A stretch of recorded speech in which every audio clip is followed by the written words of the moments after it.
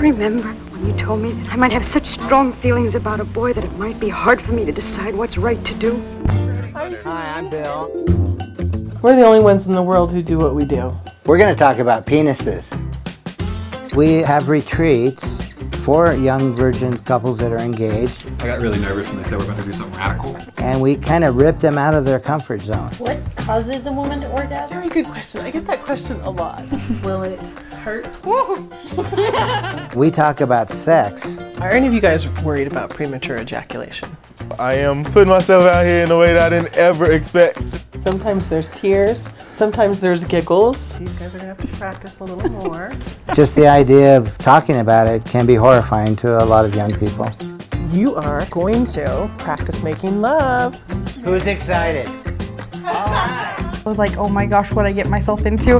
Oh, Mother, I don't know what to think. I'm so mixed up.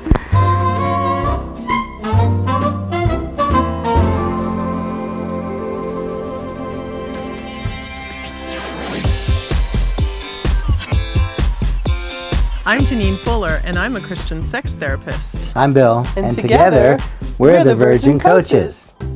A lot of virgins think that they can go from 0 miles per hour to 100 miles per hour just right after the wedding, and that is not realistic at all. So we became the Virgin Coaches and started our retreats. There's quite a market for this. It's so fun, it's so creative, it's really great to help people have a great sex life. This week we have 4 young couples, and 2 of them are saving their first kiss for marriage. Wow.